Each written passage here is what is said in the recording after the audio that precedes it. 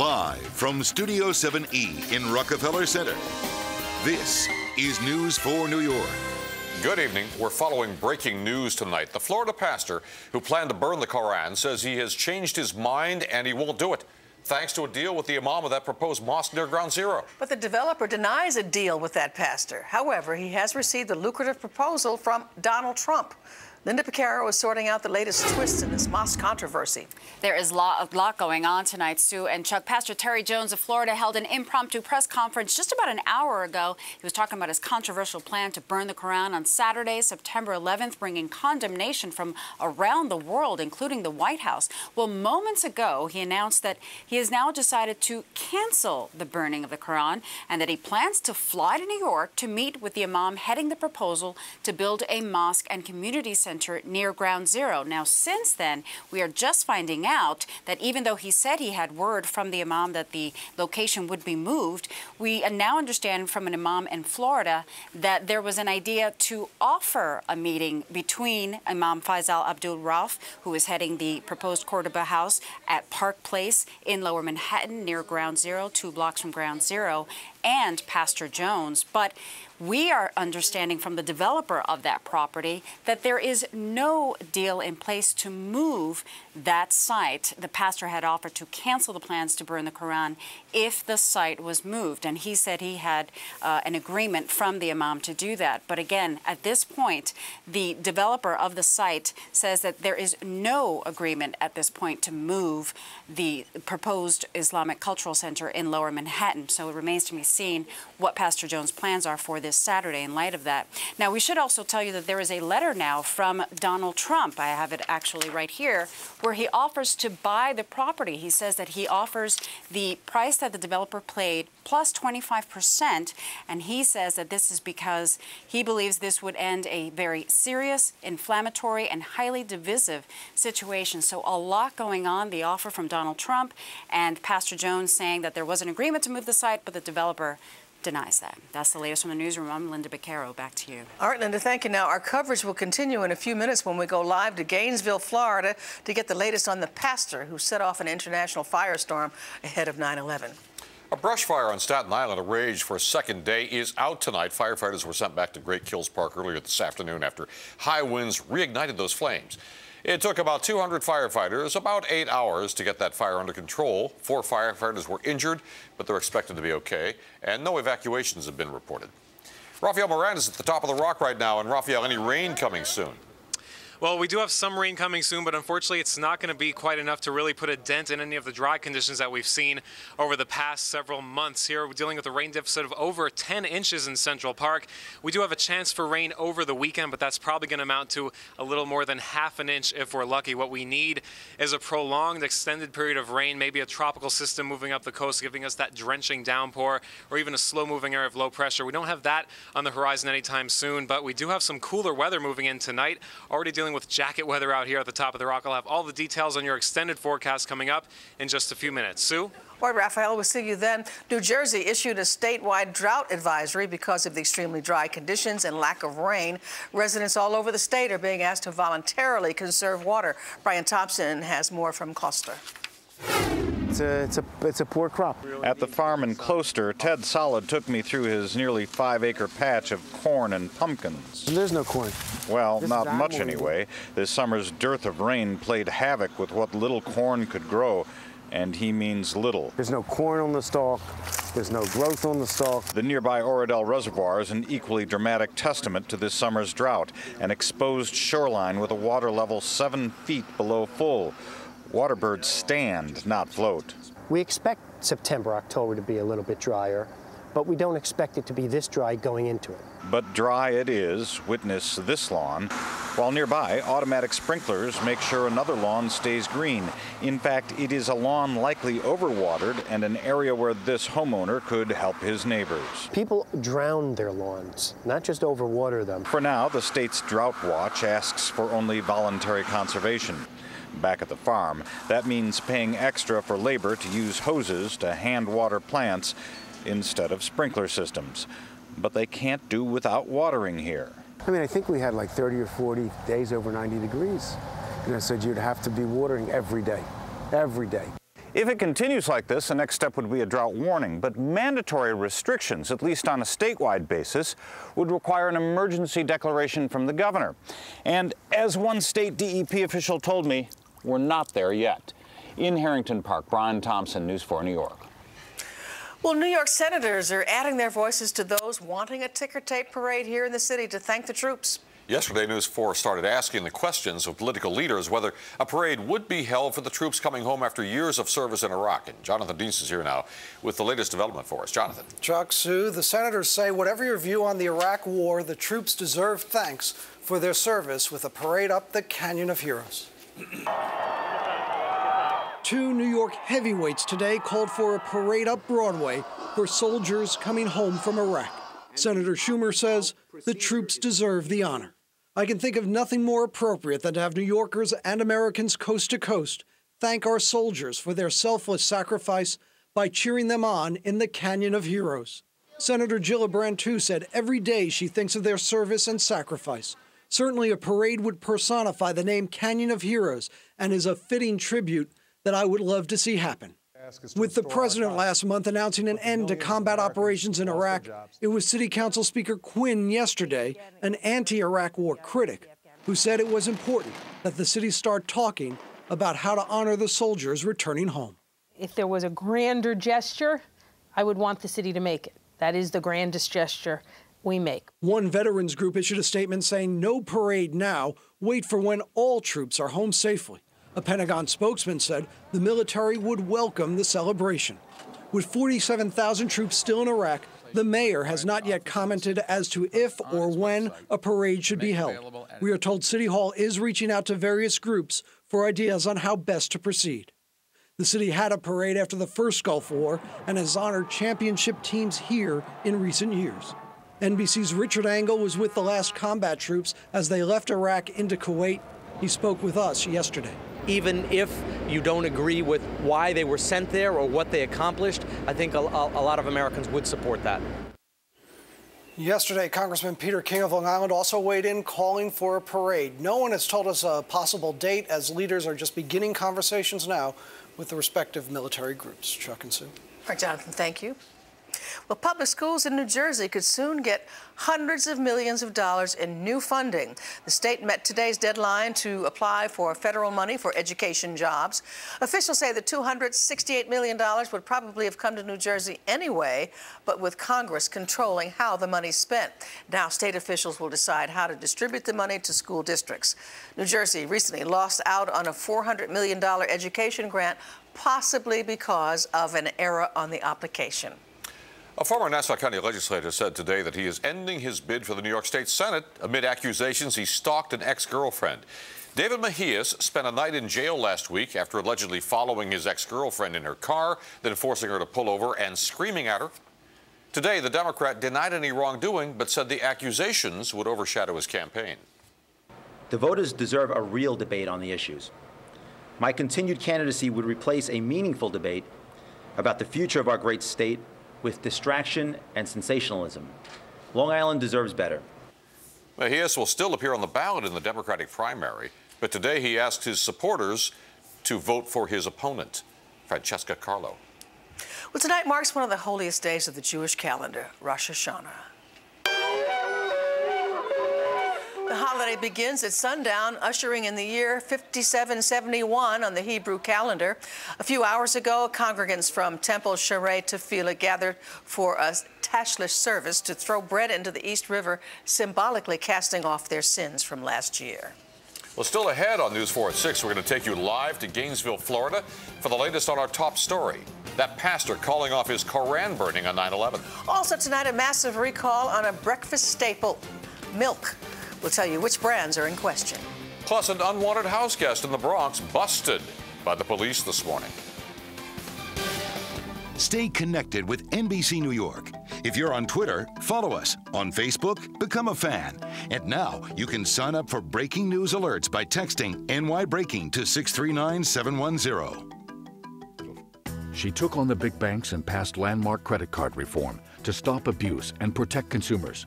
A tireless advocate for women and families, she's delivered Medicare coverage for annual mammograms, cracked down on domestic violence, and increased aid for college. And in tough times, she championed the 2nd Avenue subway and Queens Connector that will create thousands of good jobs for New Yorkers. Carolyn Maloney, nobody's congresswoman but yours. I'm Carolyn Maloney, and I approve this message. Papa's in the house. On NFL game days, get more with Papa John's free topping football. Buy an extra large cheese pizza at regular menu price and get all your favorite toppings free. More toppings, more flavor, free. Order at papajohns.com. New inventory. New equipment. New trucks. New hires. New space. New markets. Achievement seizes new opportunity. Go to pnc.com/business loans to see how we can help your cash flow situation. PNC, for the achiever in us all. When you're disabled, you really need your Social Security disability benefits. We'll deal with the government. You have enough to worry about. Everywhere, all across America. Binder & Binder is America's most successful Social Security disability advocates. Hey, did you know that in the race for Attorney General, there's only one Democrat who's actually served as Assistant AG? Only Eric Dinalo. Dinalo's prosecuted corruption and violence, so we know he's not going to back down to Albany or the NRA. And as Spitzer's deputy, it was Dinalo who led the fight to hold Wall Street accountable before it was cool. And only Dinalo took on big insurance and got health care for 400,000 New Yorkers. That's why the Daily News is endorsing Dinalo as the only one with the right experience for the job. For AG, go with Dinalo. Tonight, helping young people through the pain of Katrina, inspiring them to create beautiful images, a new way of making a difference in New Orleans. NBC Nightly News with Brian Williams, tonight and anytime on your DVR.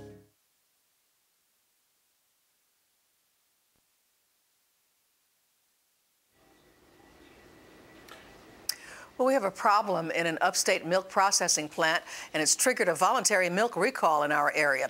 New York State inspectors found what they call failed pasteurization equipment in the Midland Foods plant near Albany that could allow listeria and salmonella to spread. So far, there are no reports of illnesses. The brands affected are Midland Farms, Corrado's Market, Jersey Dairy Farms, and Trade Fair Premium. The recall covers all container sizes from pints to gallons. They were sold in stores all across our area. Return the milk to the store for a full refund. And for the entire recall list, as well as product codes, go to NBCNewYork.com and search milk recall. Police had to call in backup for an unusual home invasion early this morning in the Bronx. Now, there is the suspect. Here he is, a young raccoon. It somehow made it into a family's home on Shakespeare Avenue. Police were called in to capture it, and they did. We called to find out where it ended up, but neither the police nor animal control could tell us where it is right now.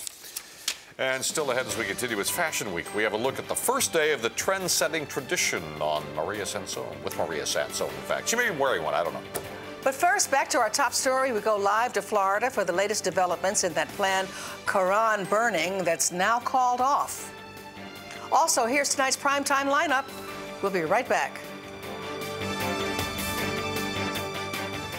This fall, Nate Berkus is your go-to guy. You never know when Nate's crate is going to show up. The Nate Berkus Show premieres September 13th. He is so cute. Life by Design. The New York Times says Eric Schneiderman has courage, a strong voice, and a deep commitment to ethical government. The Times endorses Eric for Attorney General for repealing the Rockefeller drug laws. For supporting women's rights. For promoting transparency. For curbing the power of dirty money. The Times supports Eric for his sound judgment. Legal expertise. Independence. Because he's a reformer. We all agree. Eric Schneiderman is the best choice for Attorney General. Minute Clinic at CVS Pharmacy makes it easy to get a flu shot, even with my busy schedule. I got my flu shot on Saturday afternoon. When it worked best for me. We got flu shots for the whole family, and we didn't even have to make an appointment. At Minute Clinic, you can get a flu shot when it's convenient for you. We're open every day, evenings and weekends too. No appointment necessary. And we accept most insurance. Flu shots your way at Minute Clinic inside select CVS pharmacies. What's lurking under the bread? What's hiding under the sauce? What's buried among the veggies? What are many sandwich chains and fast food places covering up? Cheap chicken. Chicken that's ground up and mixed with seaweed extract, soy, and fat. How do you think they make cheap chicken? Want a chicken sandwich that doesn't scare you? Demand Boar's Head Everroast, the highest quality pure chicken breast. It's the best roast chicken ever. Last season, our city of New Orleans at last watched the Saints capture the Lombardi Trophy.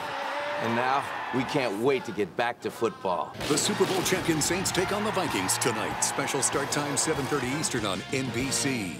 With adjustable beds, you can raise or lower your head and legs. The problem is they're too expensive. Not anymore. My Power Bob, complete with Bobopedic 8, is only $15.98 in king size. Theirs is $44.98. It's embarrassing. Mine is only $15.98. They're the ones who should be embarrassed. Yours is $2,900 less. And I guarantee you'll sleep just as well on mine. Buy in-store or online at mybobs.com.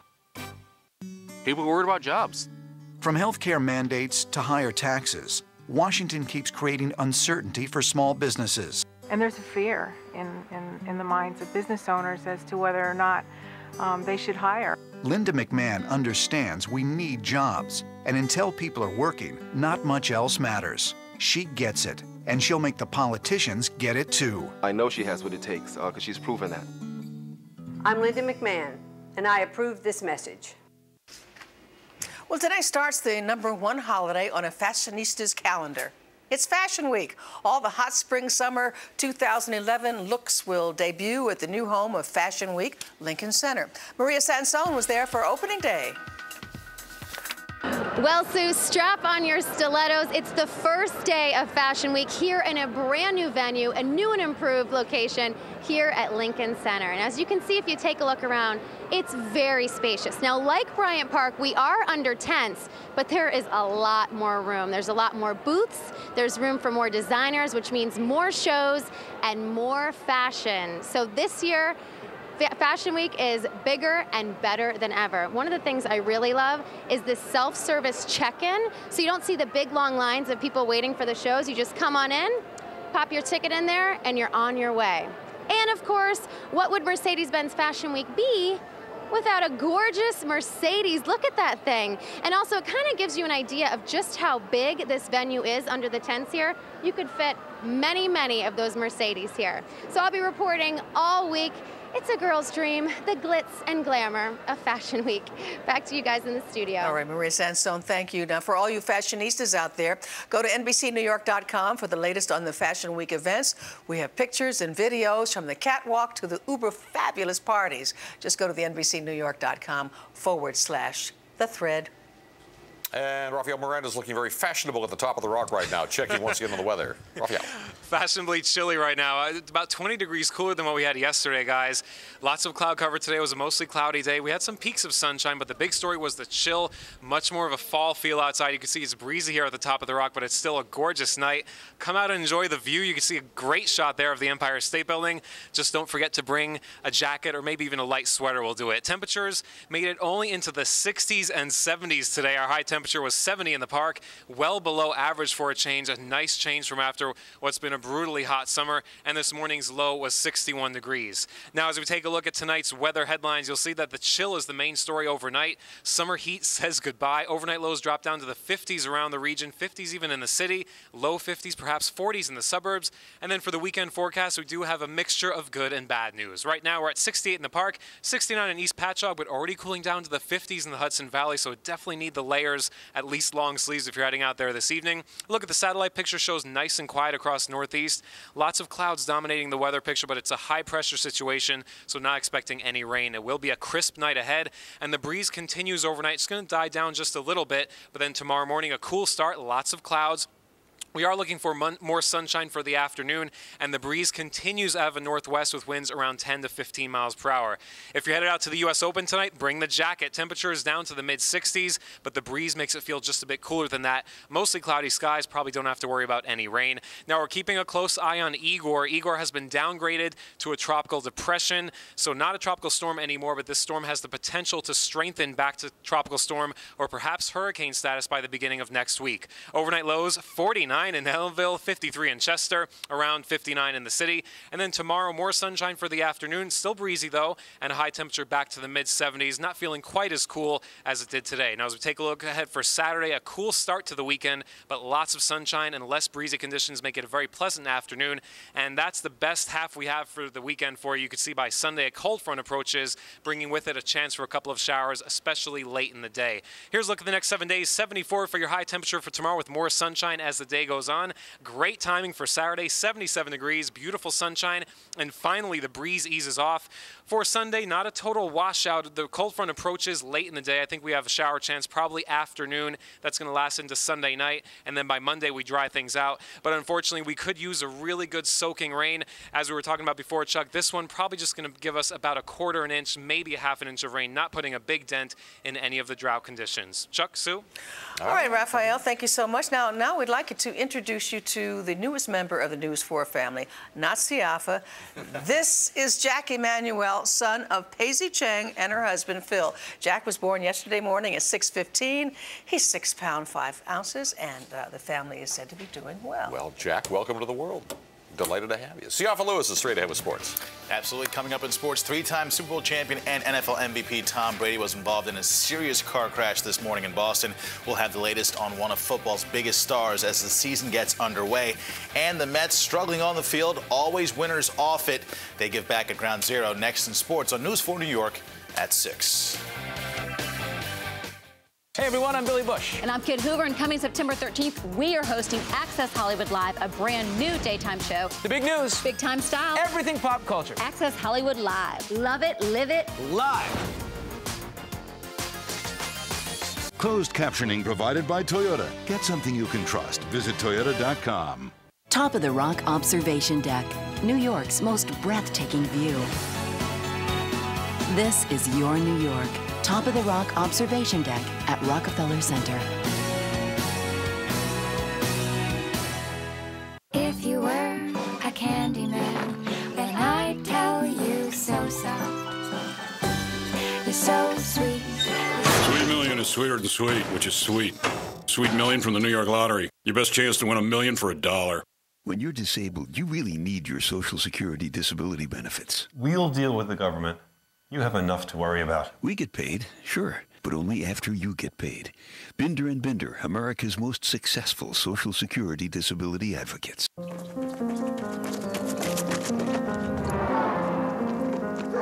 When a child is in danger, we teach them to run away.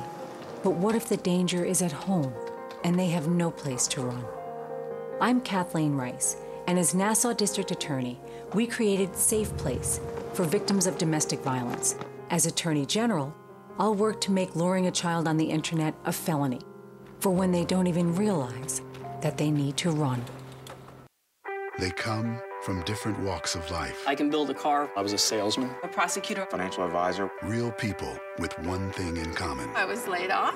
It's very tough to get a job right now. We are living on faith and living on love right now. But there's nothing more American than a second chance. I just am not gonna quit. The ultimate job interview returns. You roll all that into a ball and say, we're gonna make it. The Apprentice premieres next Thursday, 9/8 Central on NBC. No matter what life throws at you, you can take the heat till it turns into heartburn. You've got what it takes. Zantac. It's strong, fast, lasting relief. So let them turn up the heat. You can stop that heartburn cold. Zantac. Are you paying for a body wash that's 85% water? With Olay, challenge that. Olay Body Wash has 2 times the combined cleansers and moisturizers and 25% less water than the top-selling body wash. Soft, smooth skin with Olay. Who's your cable provider? Time Warner Cable. Time Warner Cable. Time Warner Cable. When you have bad weather, does it affect your picture? Oh, yeah, that's happened. All of a sudden, it scrambles. It's like big cubes. The sound starts to zerp, burp, darp. And then they move quickly, like. Sometimes there'll be a head here, and then the body will be a little over to the left. And then the picture will just freeze. It's not good. I don't think it's difficult to ask for something and pay for it and get the service that you expect. I should get what I pay for. All right, back now to our top story. The leader of that small Florida church says he is canceling plans to burn copies of the Quran on September 11th because the imam that proposed the mosque near Ground Zero, he says he's moving the mosque. I have his word that he will move the mosque to a different location. The imam said they cannot move it tomorrow, but that they would guarantee that the mosque would be moved from the present location. Now, Imam Rauf just released a statement saying there is no such agreement, that he has never spoken to Pastor Jones at all about this, and that he has no plans to move the mosque. Jeff Patterson joins us live from Gainesville, Florida right now. He's covering the story. And what is the latest down there, Jeff? Well, good evening, Chuck. As a matter of fact, there seems to be some kind of a miscommunication. I've just been speaking with Imam Mohammed Masri, who represents an Islamic foundation that represents a number of Muslims here in Central Florida. And what he says that he worked out with Pastor Jones was to fly him up to New York City to have a meeting with the imam up there to talk about plans for moving the mosque, just to have a conversation, just to have a discussion about those plans. That no deal has been brokered to prevent the construction of the Islamic Center there in the shadow of Ground Zero. And I've just spoken with Mohammed Masri again, who says that he was very clear in his wording to Pastor Jones. However, just about 20 minutes ago, Pastor Jones came out again and spoke to the media and says it is his clear understanding that he has worked out a deal that mosque will not be built. So we have to find out what's going to go forward from here, what kind of wording went back and forth, and now what will happen here in Gainesville on Saturday as to whether or not Pastor Jones and his very small congregation here in rural Central Florida will go forward with their plans to burn the copies of the Quran, or whether this meeting with Pastor Jones and the imam in New York is enough to prevent that action, Chuck. Jeff, I'm just sort of curious, how do people there in Gainesville feel about Pastor Jones? Is he an important pastor in the area? Is he regarded as sort of an eccentric? It is a very small congregation, perhaps only as many as 50 people. I'm told last Sunday in church there were only 30 people in the service. As a matter of fact, there is a United Methodist Church just down the street here that represents 4,000 members. It is less than a half mile from this church. They have 1,500 people there at 4 different sermons on any given Sunday, Chuck. They were planning on holding their own service tomorrow, an interdenominational meeting with a number of faiths. They expect several thousand people at that meeting. They're calling it a meeting of hope and unity to get together, and they have also had a meeting here yesterday at a church in Gainesville. 325 people showed up on very short notice to pray that this action would stop here in Gainesville. So very small congregation here represented by one pastor, large congregations in the area condemning this action. Several ministers, Baptist ministers showed up here today. Ministers of other faiths, in addition to the imam, showed up here asking Pastor Jones to not go forward. So you can tell just by the size of the congregations there is a difference, Chuck. All right, Jeff Patterson, thank you. Jeff Patterson reporting from Gainesville, Florida. NBC Nightly News with Brian Williams will pick up the story in a few minutes with international outrage over this planned burning. Plus, hear how people overseas are reacting to the news that it's been called off. The Verizon Fios Sports Desk is brought to you by Verizon Fios. It's time for New York's highest-rated TV and internet service. It's time for Fios. Siafa Lewis is here, and it's the opening game for the football season tonight. I'm so psyched, too. I'm a huge football fan. So for me and those like me, it's one of the best sporting days of the year because the NFL is back. The season gets underway in just about 2 hours when the defending Super Bowl champion Saints take on Brett Favre and the Vikings right here on 4 New York. But all the talk in the NFL today was around Tom Brady. The Patriots superstar quarterback was involved in a 2-car accident this morning in Boston. It happened in the Back Bay neighborhood around 6:30 a.m., just 3 blocks from Brady's home.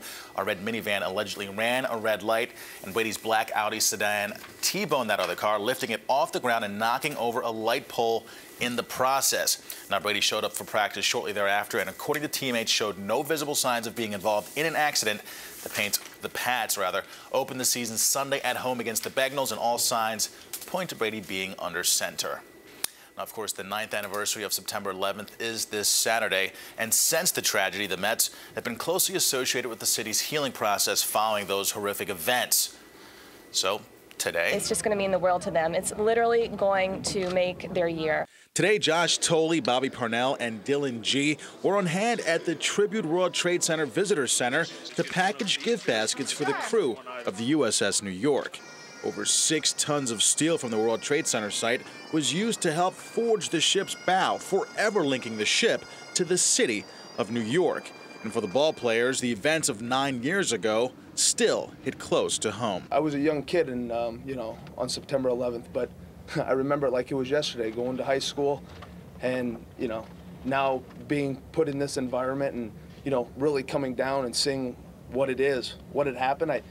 I can't fathom thinking of, what it was like on September 11th.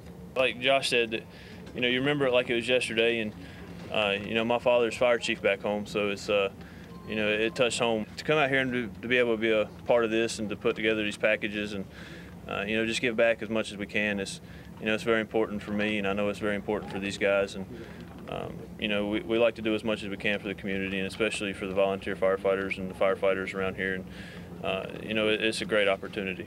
Every single crew member on board that ship feels a special bond with not only the friends and the family of the victims of 9/11, but also with the people of the greater New York City area. And that's whether they're originally from New York or not. They just feel that extra special bond with this place.